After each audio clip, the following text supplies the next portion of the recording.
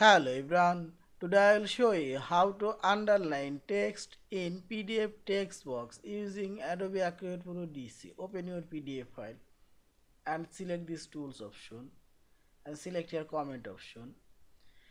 You can insert new text box, click here. Also you can edit existing text box. First I will insert new text box. Select this text box icon and do your text box.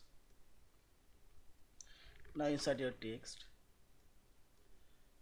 Make this text. Yeah. Here you will find this underline option. Select your text and select your underline.